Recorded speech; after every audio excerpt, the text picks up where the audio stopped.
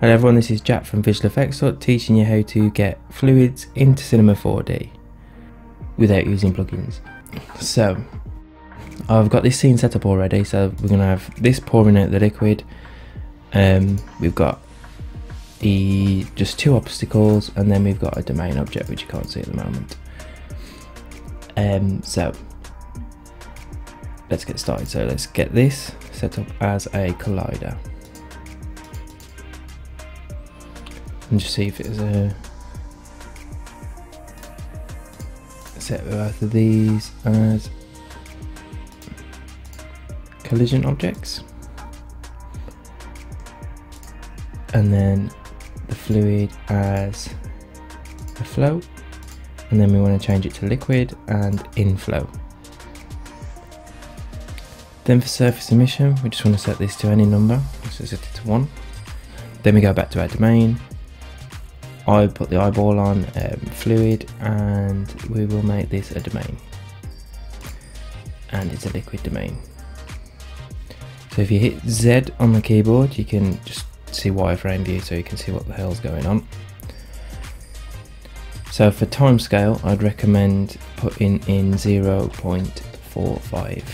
Slow it down a little bit, and rather than the stupidly quick simulations that you can see out there.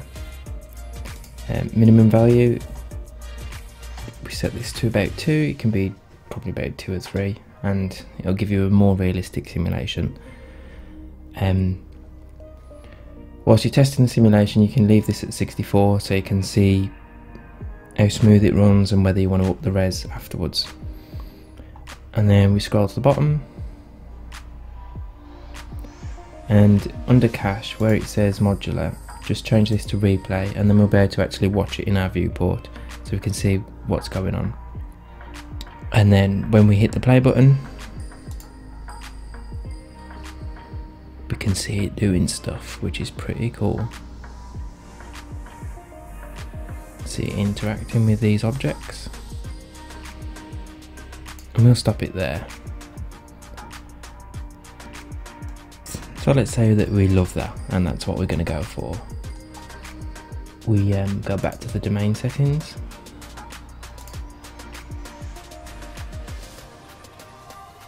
we can crank this up to 128 now to get more resolution.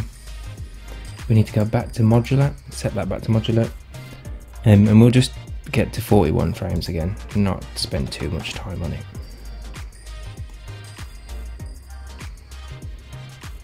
Because we're going to use Cinema 4D as well, let's set this to OpenVDB. And because we was happy with it, then we can just go straight to the mesh stage. So just tick the mesh box, keep this at 2. This isn't really relevant if you're sending it out, but I'm just going to do it just in case. So whilst it does its little bit of baking nonsense, if we ever needed to do anything in Blender as well, you've got that ticked. And then we just press bake data up here first. And then once we've got that ticked, we just go bake data first. You'll see down here, it's just baking the fluid. So once you've done that, then we just need to go bake mesh. So as you can see, we've got a nice detailed mesh now. So if we play this, look at that, looks really cool. And it's quite fast as well, seems to be really impressive. And then I guess the next step is the splash particles. So why not? Let's just have all of them. Might not use them all in Cinema 4D, but let's just have them all. Looking at the settings, there's nothing that I'd kind of want to change. So we can just bake the particles straight away, and it's quite fast compared to the other two. Cool. You'd think that would be the longest part of this, but it's not. So now we've got mesh and splash particles. So let's save that. But now we want to get this into Cinema 4D, so how do we do that? So we have got the VDB, which is quite useful for certain things if you're using other renderers, or if you want to try little tricks with smoke and stuff.